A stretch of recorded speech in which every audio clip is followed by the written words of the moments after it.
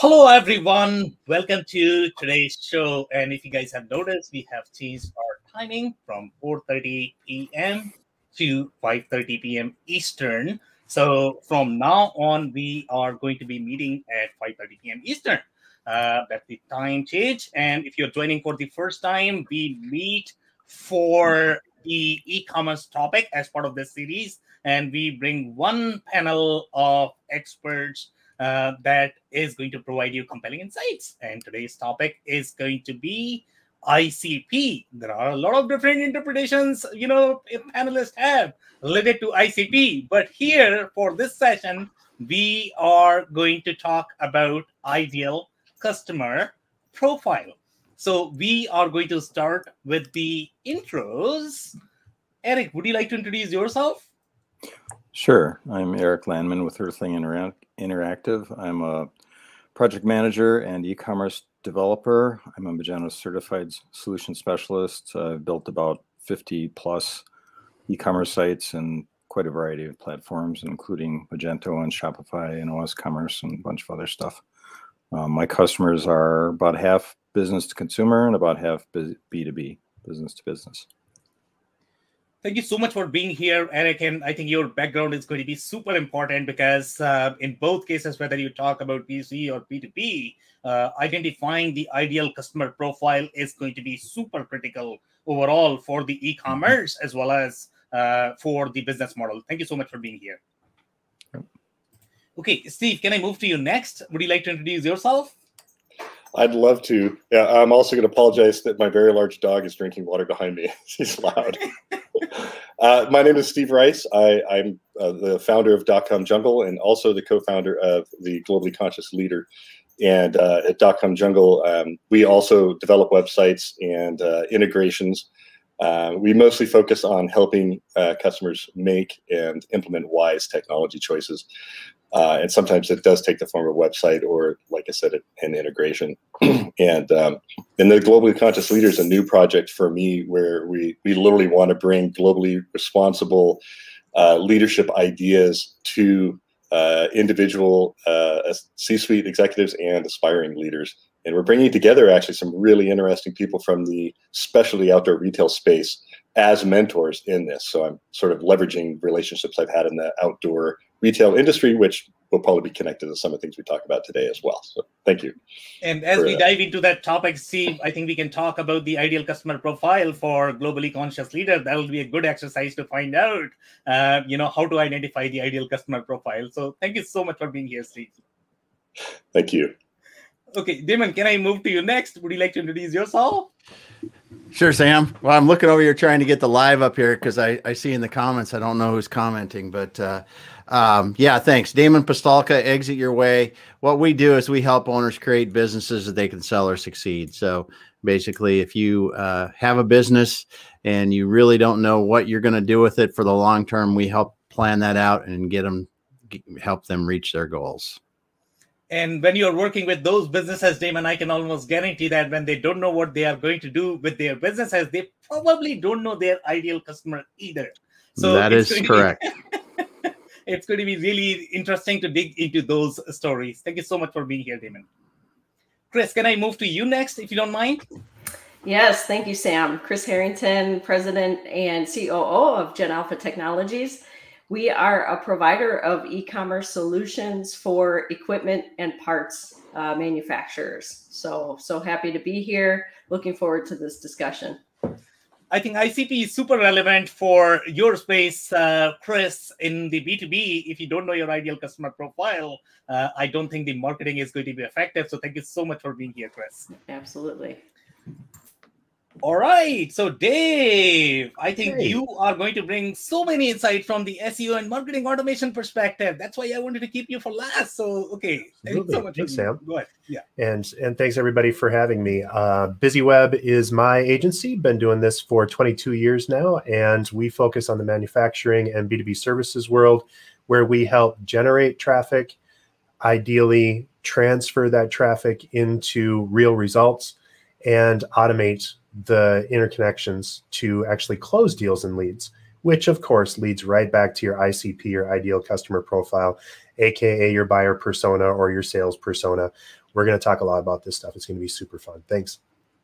Okay, amazing. Thank you so much for being here, Damon. So we are going to dig right into the topic. So we want to set the stage. Let's say if the listeners are not really familiar with what an ideal customer is, what an ideal customer profile is, and why that is going to be important.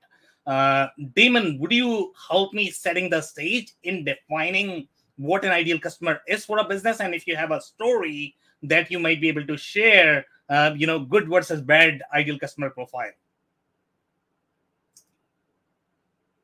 I don't know if I've got the good versus bad, but your ideal customer profile is really who is the customer that if you could attract that one special person to buy from you, that is them. It is amazing how easy it is to be wrong about that. And I think a lot of businesses miss it, and I have in our business even for a while. And when you go back and you look at your best customers and you really understand them well and talk to them, little simple thing like that, they can tell you a lot about themselves and why they do business with you and what they like or don't like about what you do. And that's really how you define it. But it is who you want to sell to. Okay, amazing. So I think you are absolutely right that, I would probably think that, especially in the manufacturing community, 60 to 70% manufacturers probably would struggle with this question. Once they probably get on to their e-commerce journey, then they are going to probably be answering a lot of hard questions, and then they would probably know who their ideal customer profile is, because for marketing, especially if you are doing paid marketing, it's going to be super critical. So Dave, I'm actually going to move to you next, if you don't mind. So do you agree with the definition that Damon has provided? Would you add anything to that in terms of identifying the ideal customer profile? I think with ICP's customer profiling, it's really important not only to identify who your favorites are, but also who your most profitable customers are, and the space where you want to grow. And so the big points that we drive through for our customers, because that's actually the first thing that we do with all of our customers, we sit them down, we have a deep navel gazing session, and we look at what's really important as far as who your best customers are and what makes them tick. That not only comes from looking at who your favorites are, but looking at the data. And so what are your best traffic sources for your website, for your marketing, for your new deals, but also who are those most profitable ones? So you need to look at the entire universe of your buyer's journey and say, okay, for this many people, or for this kind of person, they're more likely to make it all the way through. Or this kind of person is great up front, but they're only going to buy once and then they're never coming back.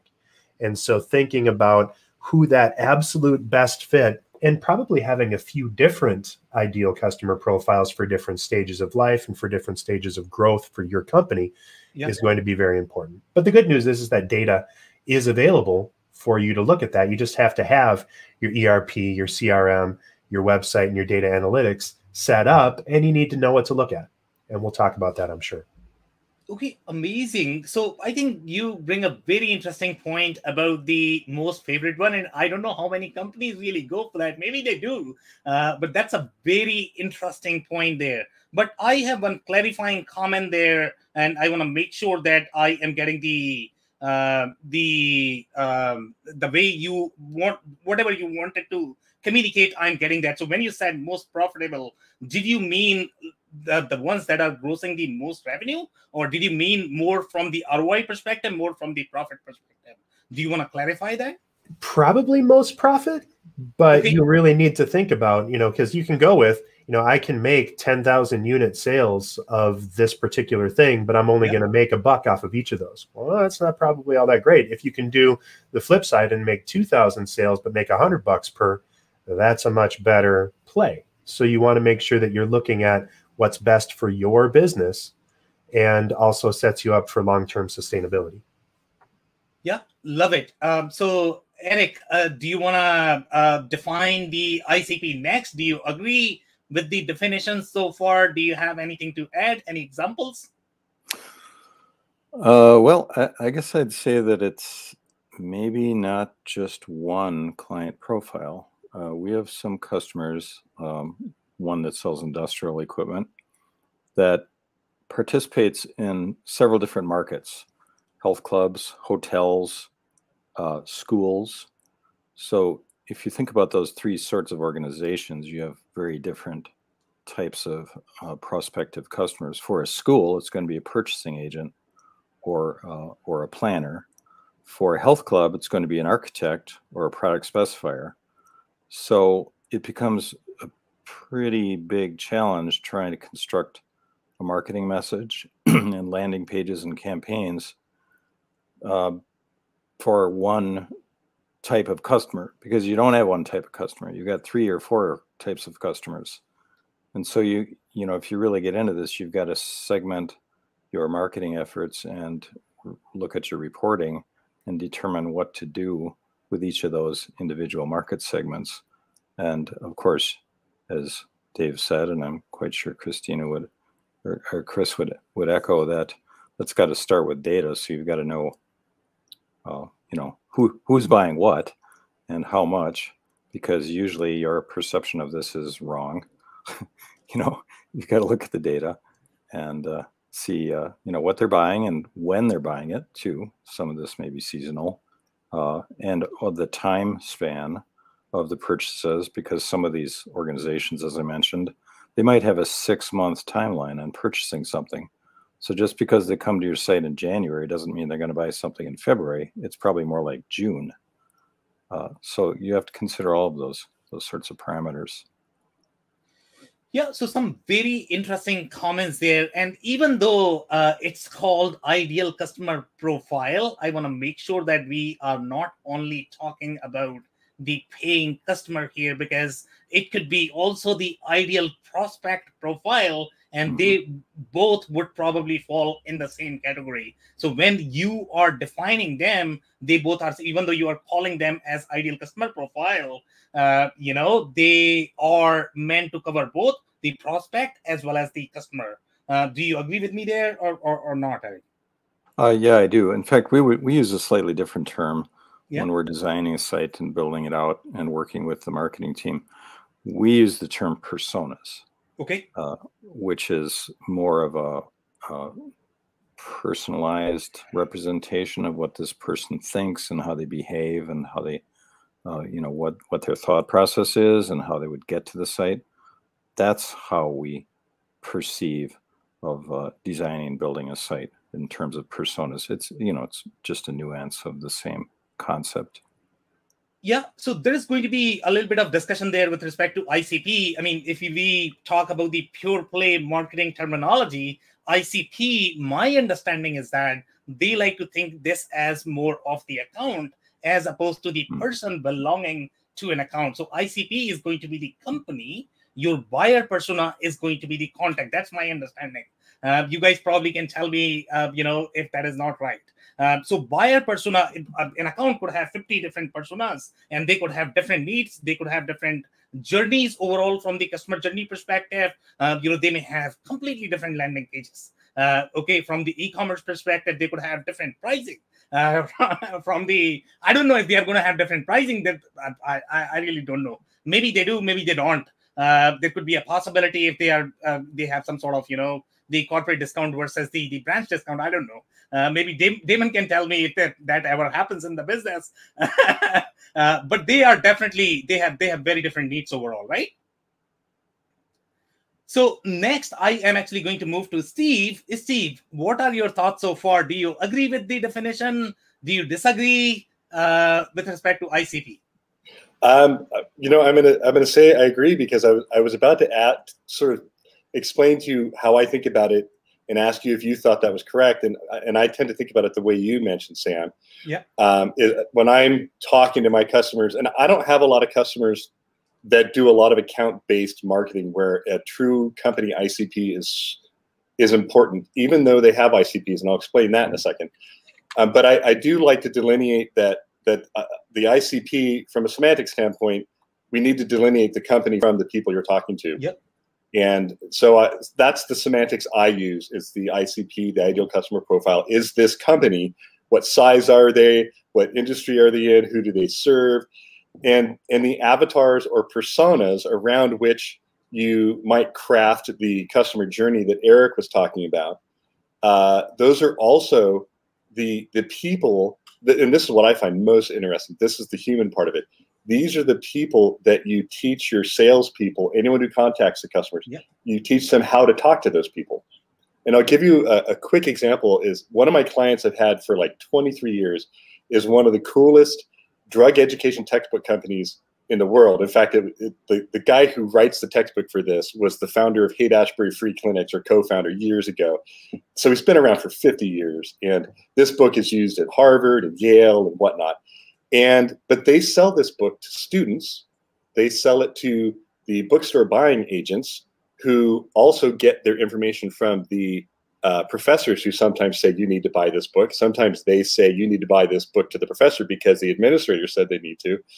And then treatment professionals also buy the book, so they can turn around, even though they had it in school, they turn around and use it to help people who are dealing with gambling and heroin and meth and all the addictions that you could possibly have.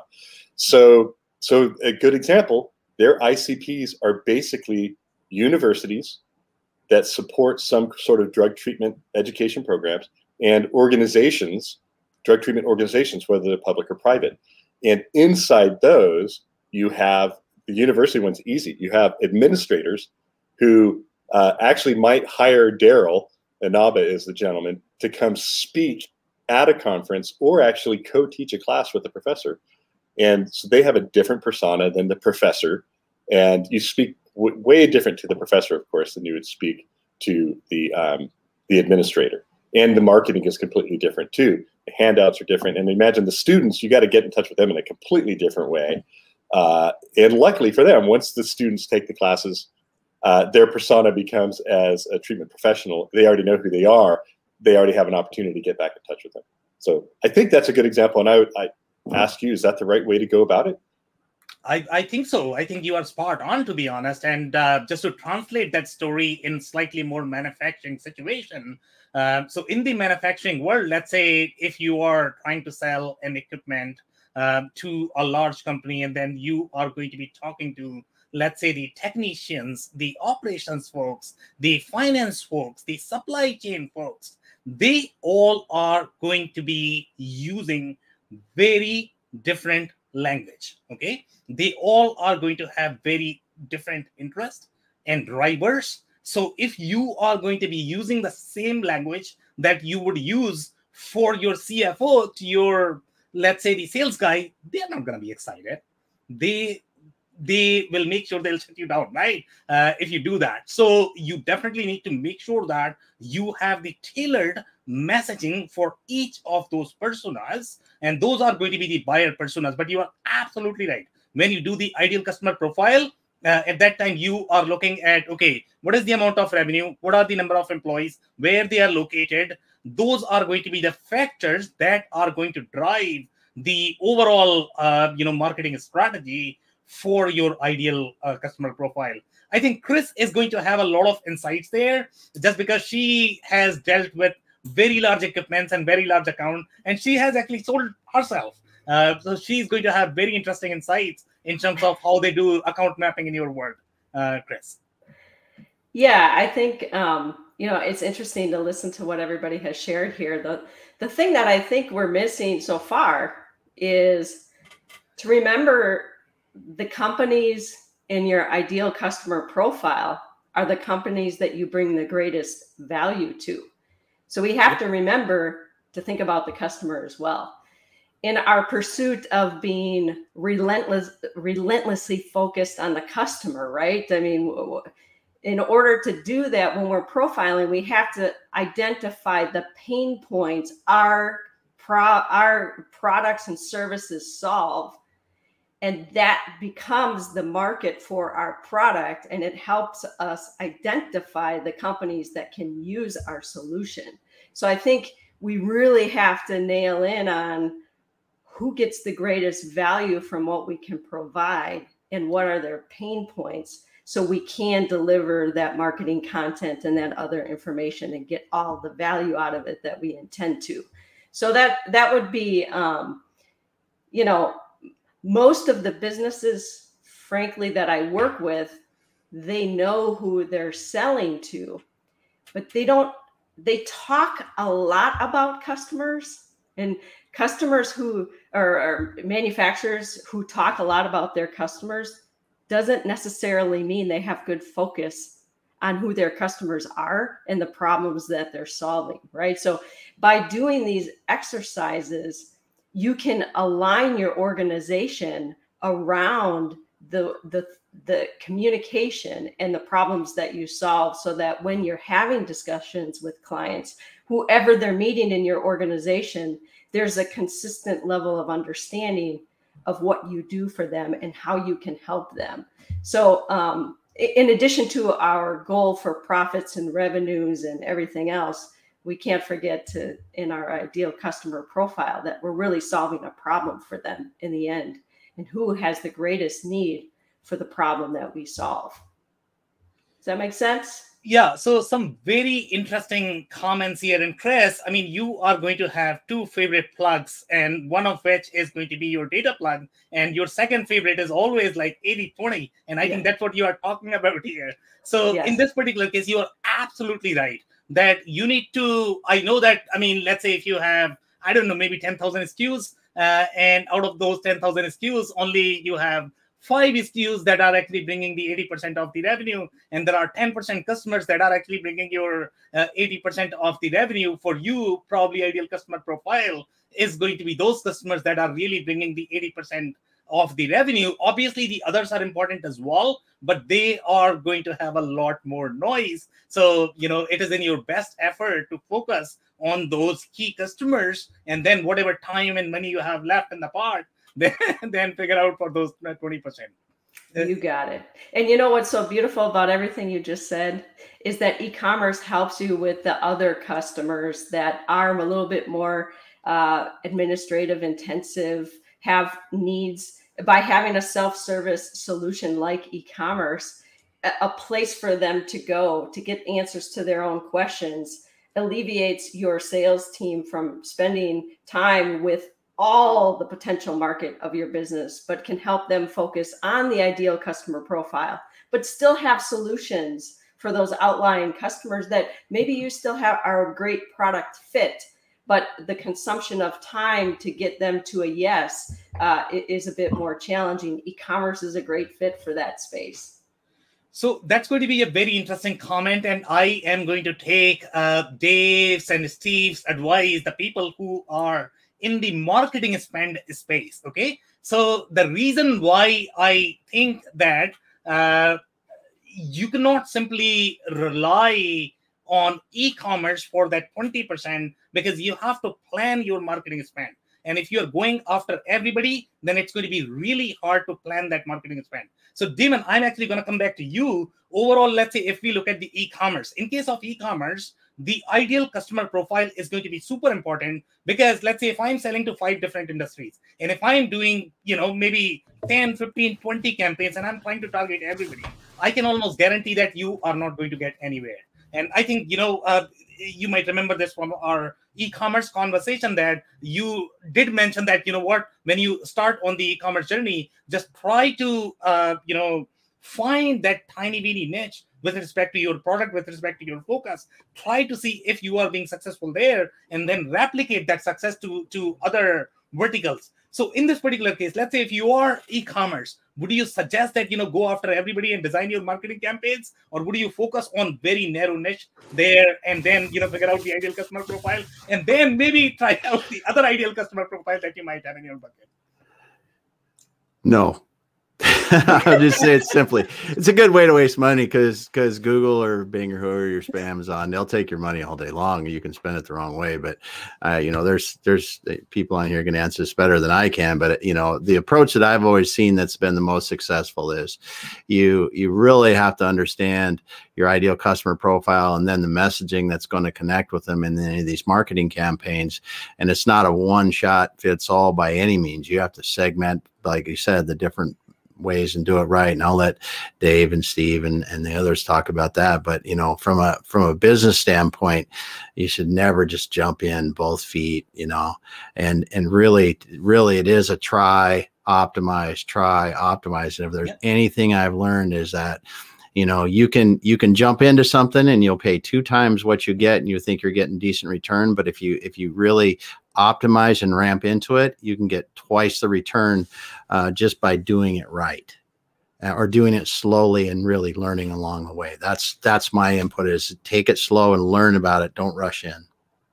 Yeah, so I definitely agree with everything that you said, Damon, and I am actually going to ask Dave on his opinion. So let's say I'm actually going back to what Chris has said, right? So let's say if I have, you know, $100,000 in my marketing budget, and out of that $100,000, I'm probably already spending 80,000, 90,000 on my 80% of the customers. These are large, big, giant customer, and obviously they are going to suck a lot of my marketing budget because I need to produce case studies, I need to produce content, so much, right? And now then I have the small e-commerce customers left, right? So in case of e-commerce, how would you plan the conflicting priorities between your key customers versus your e-commerce customers? What approach would you take, Dave? So I think the important approach to take as you're trying to split the difference between the 80 and the 20, and realizing that you don't ever want to leave money on the table whenever possible, right? Unless it's the wrong money, right? So if you're losing money per transaction on those 20%, you should probably just let them go. But if you're trying to round out and or look toward the future, perhaps a little bit, then it does make sense to put some marketing into that other 20% or the other 80% that you want to focus on in reaching the right people. You know, you need to think about search engine optimization, and you need to build a critical mass in order to get to the right people in the first place. And so, yes, you do need to have that activity, but you do want to make sure that you're really measuring what you're getting and that you're always moving in the right direction, because it's super easy to get caught up in tactics and say, oh, well, look it, we just made a click. We just got a thing. And yeah, that's great. But was it really a thing? Was it really a helpful output? And this is one of the things where, you know, especially a lot of manufacturers that have always just done great work and been rewarded with the business, but now the world is getting more complicated or more competitive. And so they're starting to actually have to fight for those dollars. Where they get hung up is they just shoot and figure, well, I know my customer. They've always been there. You know, these are the people that I'm working with. Like, yeah, but what's that next market? Or what about the fact that huge multinational corporation just realized that your lunch looks mighty tasty and they want to come and eat it? And so you just need to build that and always be thinking about how you're reaching the critical mass on search engines and how you're reaching the critical mass on making sure that you've got a pipeline that you can continue to care and feed for, and growing those lists and that engagement by just doing some of the right things. So want to take 1 second. I know Eric raised his hand, so I want to give him the next bit. But shout out to Chuck Coxhead, friend of the show. With limited resources, it's crucial to understand that ICP defines those on whom you won't spend time. So this is a great point, and Chuck's always on point on those things. So shout out and thank you for that distinction. Yeah, I had a question for you, Dave, because I'm curious about how this works. Suppose this example that you mentioned about a company who may be mature and has been around for quite a while. What do they do? What sort of tactics would they do to discover who their potential new target audience is, or ICP? Mm-hmm. How would they learn that? I'm not a marketing person, so I don't know these things. Sure. I'm just curious. Great question, and thank you. The biggest things that I normally do with our clients is we will run some research on what's happening and what we know. So you can do simple things, and if we're doing straight e-commerce, it's kind of easy. You can do a Facebook lookalike campaign, right, and see what pops up.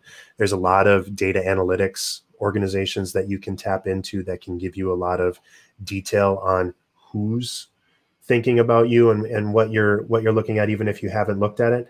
And then analytics will tell you quite a bit. And, this is one of the kind of sneaky ways to use Google Ads, just running campaigns and seeing what define or where the easy money is, right? So where the easy clicks are. If you have different themes that you run, and this one has 10 times the amount of interest as another theme or tactic or keyword, then you want to start balancing some of that in. And the ultimate goal of all advertising is to find high traffic, low competition, right? And so as we build that out, that's part of where you can find that and start to skate where the puck is going instead of always chasing after it on the ice. Okay, amazing, guys. So I am going to have one more clarifying question for you, Dave, especially around these conflicting priorities. And in my experience, I think ICP does have a little bit of conflict there when you are competing in different industries, when you are competing for, different customers, and you have the constant marketing budget here, right? And you have to decide, okay, which are the ones that you want to go after. So when I think of the SEO, in my mind, SEO is more of the permanent real estate.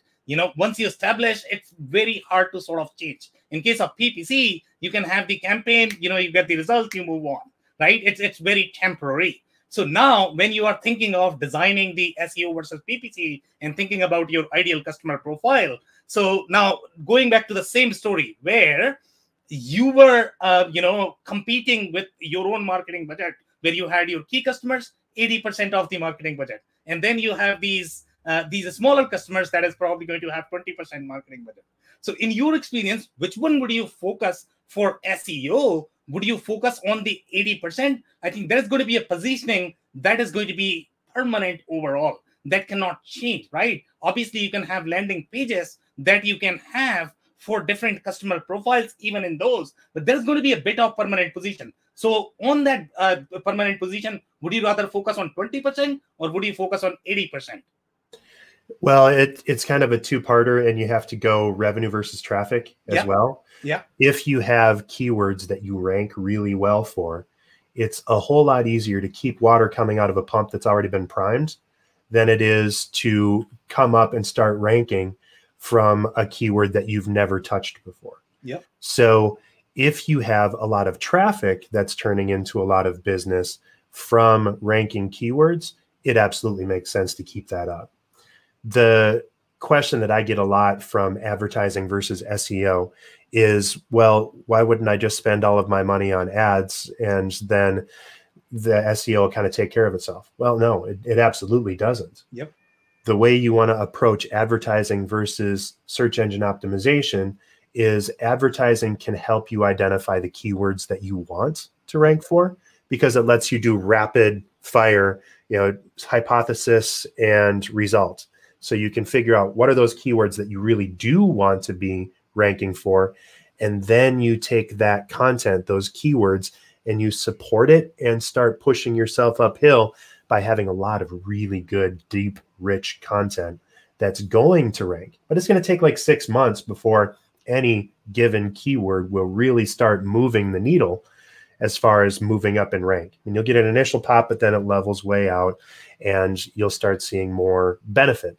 But advertising is the way to figure out which way to go or read the barometer. And SEO is the underlying bed from which you can keep growing. This is why we do what we call growth-driven design with our clients. So we're always setting hypotheses with our customers and then adjusting and completing new tests to either help a page convert better or to better target our best customer or to get more traffic in. So you're looking at those at all levels. Okay, amazing insights. And Steve, I'm pretty sure you are going to have tons of comments because this is a conversation related to SEO versus PPC. So now when it comes to ICP, identifying the ICP, I think there are going to be different ICP when it comes to the campaigns as well. So how would you approach this overall when you are splitting your marketing budget across the campaigns, and which are the ICPs that you are going to focus on? I'm not sure I'm actually the most qualified person at this panel to answer that specific question, simply because the types of customers I work with have ICPs. Okay. But they're not sophisticated enough pre-COVID to really understand what that ICP is, right? Yeah. And so I want to ask the panel a question and make a comment as an example of how companies' understanding of ICPs has changed because of the necessities brought upon by essentially the COVID. And the result has been that, what I mean by that is that, like most of the companies that I work with, their ICP identification was basically taken care of by something called a trade show. So if you sold hooks and bullets and handguns and camo wear, you went to the shooting, hunting, and outdoor trade show in Vegas. Yeah. And when you had your booth there or you walked around, that's what you saw.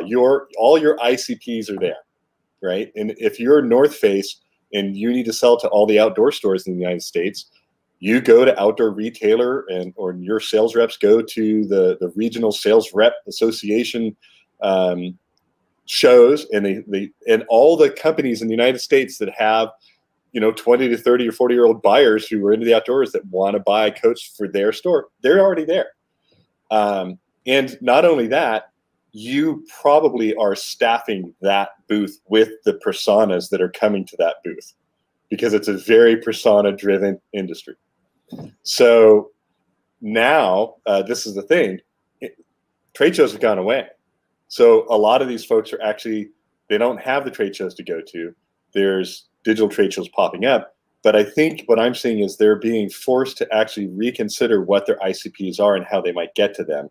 And I want to hear from everybody else what that looks like with the types of industries they work in. Because ours is fairly well defined. Bob's Bait and Tackle in Eufaula, Alabama was a customer before COVID and after COVID, and it's still pretty easy to find them. You could look them up in the phone book even if you didn't have a trade show, is sort of my point.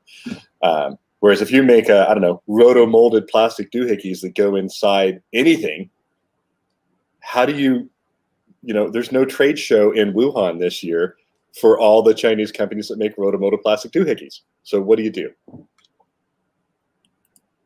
Okay, so does anybody want to take that question by any chance? Anybody? Damon? Yeah, go ahead, please. I will on this, because in the manufacturing world, it was like getting slapped with a dead fish in your face, man, because, it used to be that the salespeople, manufacturers have been very lucky for many years. And I'm not talking large OEMs. I'm talking a lot of the smaller, mom and pop kind of things, sub 50 million.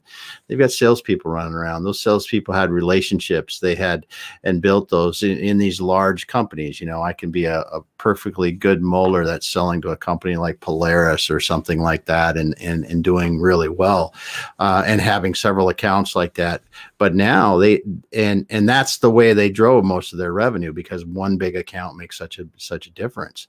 But when you comes now and you look at the way that that has changed, their word of mouth advertising even is getting hit, because they can't, it's just, you have to have so much better digital footprint right now for them to speak to that. They need to understand that ideal customer so much better, because their website before could have been crap and they really didn't care, because their salespeople would find it, and word of mouth, they've figured it out. But when that salesperson can't go out and build that relationship, boom, like that, they really need to have that ideal customer profile and speak to them with their digital assets, so they do it. And that's the thing that I see more than anything, is that everybody says, well, we get most of our business by word of mouth. Well, how much are you losing? Because people are so used to now, word of mouth is, hey, Damon just found out about this great company, I'm gonna go look them up online. If they look like a joke online, I'm done.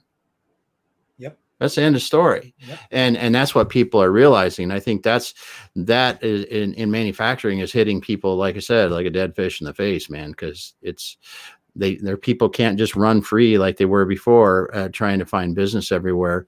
And it really hurt. Yeah, so some very interesting commentary there. Does anybody have any other comments, thoughts on this question? I am going to go ahead, Chris. Go ahead. Yeah, I would just say that, you know, I think, Steve, your question is a really good one, because I also come from a world where most people think they know who their ICP is. I will say that I don't hear a lot of people talking about ICP, but I do hear people struggling with how to market today, right? So they don't have the language for ICP. It might not have been part of their practice, so that makes this a very relevant discussion, but it's not something that people naturally even know to think about, because they felt for so many years that they already know that. And so does everybody else that's in business with them. So I think there's this reinvention of marketing that's taking place. And probably this is a foundational element to that. So it could almost be a wake-up call for people that, hey, maybe we need to go back to some of these basics so we can define this, so we do have better marketing content, so we are attracting the companies that we want to do business with, so our people are aligned in the right communication. But prior to that, they really thought they already knew this. So I think it's a new concept after COVID for companies. That's how I would answer it. I want to lean in just one second on this too, because this is so fascinating, the way things have just completely flipped. And for just anecdotally, I'll let you know next week, because I have my first show that I'm speaking at on Friday, and then I go right away to Atlanta for a second show next week. So hopefully things are coming back, and it's going to be interesting. But I think the big thing that came into focus for a lot of these businesses, especially in the B2B space, was they were trying to chop down trees with hammers before. And it just so happened that they had some weak trees. So they were smacking at it and the trees were falling down, because they would go into target-rich environments, right? So the trade show is a target-rich environment, if you're lucky. And they would have people there, and they would, shake hands and hand out tchotchkes and business cards and stuff, and magic sort of happened. The difference between that and where we're going, and what really started to dawn on these businesses, is that there are axes out there. There are ways that you can chop down trees in a single swoop. And for that, it's having better data on who those people are, and a wider reach to reach a whole heck of a lot more of them virtually. Now, if you don't have a CRM to back that up, then you're in trouble. And where you could fake it before with trade shows is you would come back with 500 business cards, and your sales team could call and kind of fake it and make it up. But imagine the difference between, especially for, some of these shows are really expensive. So if you spend $100,000 on ads versus $100,000 on a trade show, your entire team is still in play that entire time. And you're probably going to wind up with 10,000 contacts, of which probably 500 will be great, instead of maybe 100 cards that you would have picked up in the original show. And if I can add to that, I think what I'm finding is that my vendors are realizing that trade shows are a really great place to maintain relationships, and not the best place to make new ones. And in the end, they're really not a profitable place to send their folks to. And, like somebody said, gosh, I'd had a great year. We didn't send anybody to a trade show all of last year, and this is a company with 2 different sales teams, one consumer, one wholesale, and actually a third industrial that sort of hits the same things. They didn't send anyone anywhere, and they had a 55% increase in revenue last year. So, the habits are changing, especially at that corporate level, as people realize just because we did it all the time before doesn't mean we have to keep doing it. Right. So great points, guys. And I want to come back to our discussion about ICP. So I agree with one point, Steve, that you mentioned, and that is powerful in my opinion. Because traditionally, if you really think about how these ICPs were identified, and you did mention this, that they were driven by the trade shows. If you really think about it, building a community is extremely hard. So some of these trade show companies, they were doing the hard work of identifying these ICPs. And if you actually look at their collateral, okay, they had done all of this. And now you have to do their work. to be able to identify. So you are absolutely right that the companies were created based on how trade shows had defined the ICP for each specific vertical. So let's say if you are selling to automotive, you are selling to aerospace, you are probably selling to oil and gas, you are probably selling to, you know, some of these steel mills, and then you had those 5 industries that you were selling to, and you had 4 different ICPs because you are going to do 4 different trade shows. Your marketing was, you know, 10,000 times 4, 40,000, and that's it. In you had your numbers. But now in the digital world, you have to define your ICP. So one strategy could be in identifying that is you can look at, you know, how trade shows were doing it, and you can simply replicate that. And I want to ask this question to, let's say, Dave. If I actually followed this strategy, I was going to 4 trade shows. These trade shows are no longer here, and now I am actually replicating the same effort, same fund in my SEO and PPC campaign. Would this work?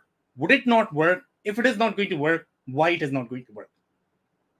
So the answer, of course, is multi-part. But if you're trying to replicate a trade show, you're not going to be able to just start posting a bunch of content and have magic happen. You're going to need to do some laser targeting on who you try to reach. That was the benefit of a trade show. Everybody was in the same room with you, right? And if you had the coolest giveaway, you were likely to get there, right? So you do need to target people and to find, this is where having an ICP, having a buyer persona that's a little bit more behavior-based is definitely going to help, because you can target with ads to drive people to a asset or something that's going to start a conversation. It's the same thing as the laser pointer that you were giving away or the cool bag or whatever, but it's trading, instead of a physical good, a knowledge piece that's going to spark a conversation. Now, the really cool part about that is that your user, the person that picks up your digital tchotchke, is going to be telling you what they're interested in by their usage or non-usage of that tool. And if you build it right, you can almost make it like a choose your own adventure, right? So you send them something really cool. They download that white paper, or they answer that quiz, or they, you know, get that book or whatever it is. And then you give them more on what you know your ICP needs to be successful. And if they take that bait, if they download that thing, then that's another decision tree. And if you do this right, your website and your marketing becomes that consistent, always on, 24/7 consultative salesperson. If you do it wrong and you're just spewing things out and hoping for the best, well, you're going to get what you always got at trade shows, but virtually, right? So you're going to get virtual crickets instead of just having a liver that hurts the next day. So, you know, that's kind of my distinction. Okay, amazing, guys. So I don't know if anybody has any follow-up comments there. I want to wait for just 5 seconds, if at all anybody has. If not, then the next question I'm going to have for Sam, just to add, I do think that there are, outside of trade shows, there are places your ideal customers are hanging out. Yeah. You have to find those online. So it's happening virtually in a virtual world as well. So that you might not be in a physical space with them, but they're going somewhere to get information, and they might not know to come to you yet for that, but you need to appear where they are hanging out. So identifying where they are, that's part of that research of, okay, first I identify my ideal customer profile, and then I need to do the research of, okay, where are those people? And once you figure that out, find a way to strategically be there, and then have your brand become known. Talk about the problems you solve. Talk about the value that you bring. So virtually, there's places people are going as well. That's what I would add.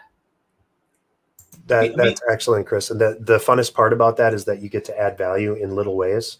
The lazy LinkedIn thing that I hate so much, and that we all probably get every week, is, you know, people spot you and then they try to just dive bomb you and say, hey, I sell crap. Would you like to buy my crap? And that's all I hear, right? But if you're doing it lazy and you're just trying to puke all over them all the time, that's just going to shut them down faster. So it's an art form. And this is why you need to hire people that know what they're doing, to engage people in conversation and to start wherever they're hanging out. So absolutely having the right places, but then not just barging into the room with a megaphone and saying, "Hey, I have stuff, come and buy my stuff," is way less fun for one, but way less effective than just being the company or the solution that always has the right answers and that people want to work with because you're solving for them.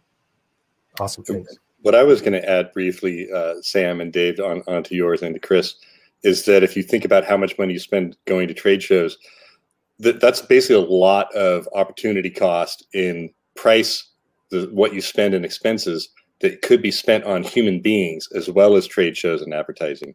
And if you think about how much time those people spend standing at those trade shows, and not, they're effective there, but if they took that time, all those people, plus all the cost it took to buy the booth and transport it and take it down and rent the space, sometimes it's $75,000 to be at a show or more, way more actually. So yeah, way more. If you spent that on human resources, it just irrespective of what you spent on advertising, you could have a major impact on the relationships you have in the community just by getting people, cold calling, or at least some mechanism in which human beings are touching other human beings,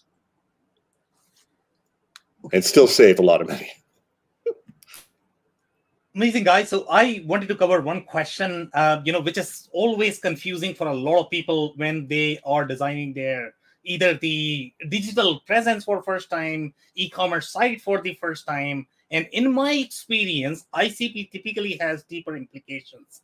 Okay, so if you go to your website guide, they are going to have questions such as, okay, which is the customer or the industry you want to have at the first place, or the second place, or the third place? Okay, which is the page that you want as the first option when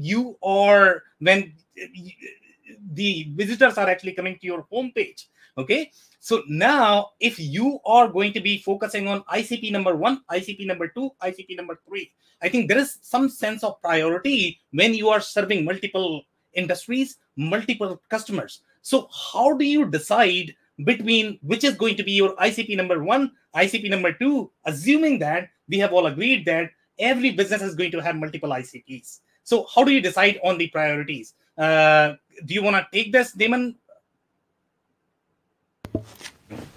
I'm probably not the most qualified to it. I tell you, from seeing what other people have done, though, a lot of times there's underlying things that you can do on, say, a homepage that will engage your overall ICP pretty well, and then allow them to get really quickly into what they want. But other people on here can answer this a lot better than I can. Okay, Dave, do you want to take that? Sure, let the data talk to you. And work against this in HubSpot, for example, which is the tool that I use for my CRM. It's tied into marketing, and I know how well each of the personas is performing. And so if I know that every time I publish for customer profile X, I'm 2 times more likely to get a conversion, well, there's my number 1. Yeah. Right. But you also need to think about all of the other things that you can use to get that barometer. That it might be click-throughs on ads. It might be what you can get for free just by looking at Google Analytics or Google Trends to see what the hottest topics are. And if you know down to, the most basic level, who that kind of person is and what that kind of company is for an ICP. And if you know that this is what makes that group tick, these are where the easy dollars are, this is what's going to convert easiest, you have to balance between ease of use and most profit, right? And Chris is already raising her hand. Okay, yeah, I would just add to make sure that you look at your existing customer base, right? So not just what the data that you're trying to track people, but you have an existing customer base. Many people do, and there's a lot of data on them, right? So you've got your lifetime customer value.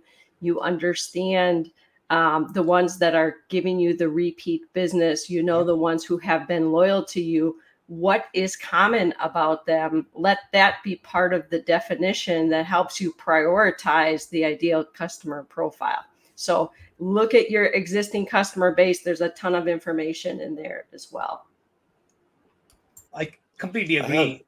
Go ahead. I have kind of an interesting example that doesn't closely speaks to this.